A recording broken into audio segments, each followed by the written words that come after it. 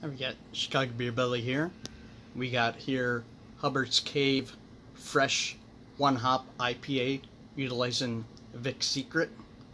Hubbard's Cave, a little trivia fact is that Hubbard's Cave is where Interstate 90 and 94 go underneath railroad tracks and several streets in the city of Chicago. At Hubbard's Cave, it runs for about a quarter of a mile. This here, so that's what the brewery is named after, Hubbard's Cave. It's a division of Una Ann, which mainly does Belgians and French style beer. Their Hubbard's Cave division does these IPAs, plus they also do a bunch of stouts, and they barrel age those stouts as well. This one here is single hopped with Vic's Secret.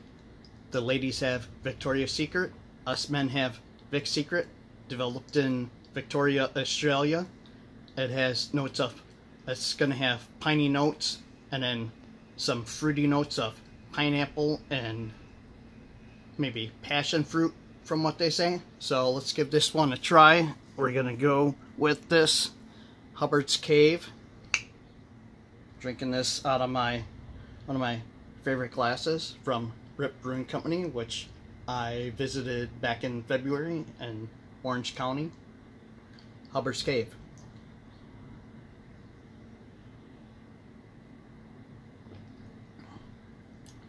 Good.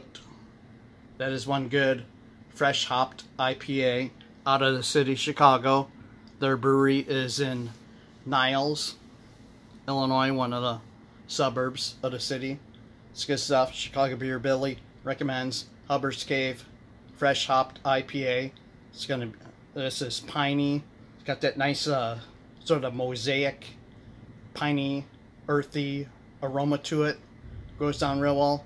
I'd say 4 out of 5 hops. You're gonna love it. Chicago Beer Belly. Cheers.